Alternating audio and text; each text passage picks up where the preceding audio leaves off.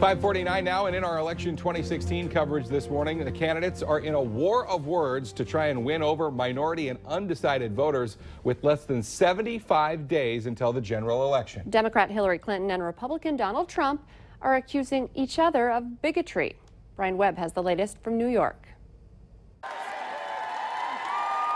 Hillary Clinton is accusing Donald Trump of releasing a radical fringe within the Republican Party. He says he wants to make America great again. His real message seems to be make America hate again.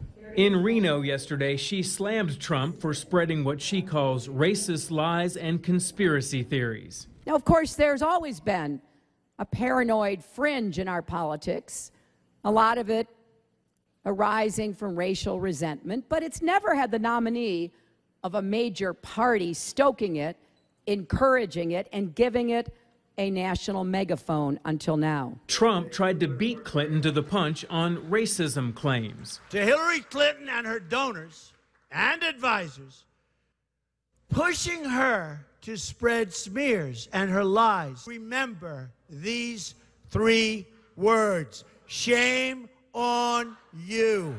Besides bashing Clinton, Trump continues to clarify his evolving ideas on immigration.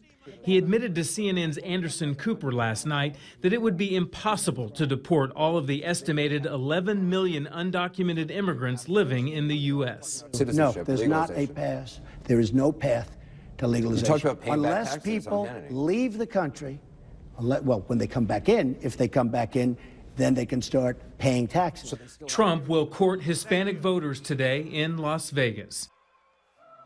During that interview last night, Trump also insisted his first priority continues to be to build a border wall and deport lawbreakers who are living in the country illegally. It's now 5:51.